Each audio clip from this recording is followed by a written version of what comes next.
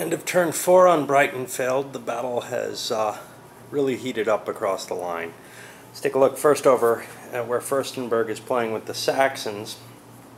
And see, he's hit them kind of hard. We got a few leaving the map here.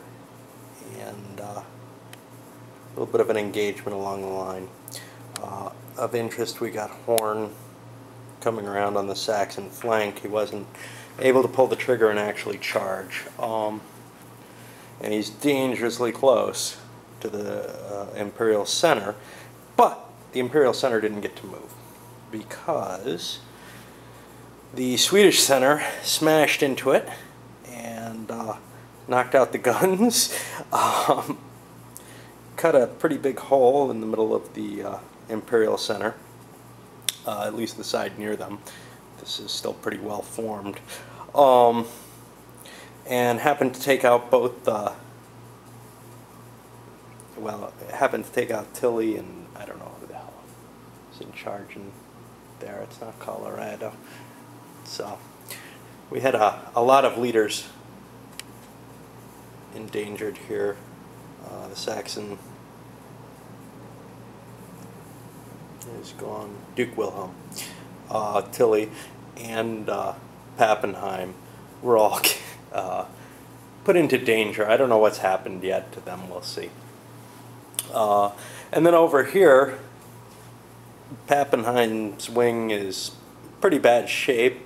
Banner needs to reform, however, and we're seeing a couple of Banner's units running away. It doesn't look too likely anything's going to get to them. And likewise, some of the Swedish infantry is on the run. So, I mean, this was absolutely brutal. I chose not to try to fire, even though the Swedes have the firepower advantage. Because since they're assaulting, it seemed like standing around to get shot at for a couple turns wasn't the best move. I'm not so sure. It certainly was bloodier this way, and I kind of like bloody. And then over here for casualties, well, we see the Imperial guns that were taken, and it looks like the Imperials have taken a few more casualties, and they also have, whoa, focus problems. They also have a couple units that ran off the map. We're going to see what happens, but overall I'd say the Swedish are doing pretty well at this point, although maybe not as well as they did historically. I just don't think that you can count on an attack to the level that historically happened, just because the Imperials don't actually have to do a thing.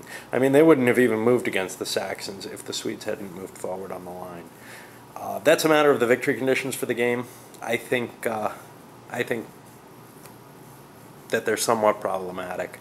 Victory conditions are often a problem.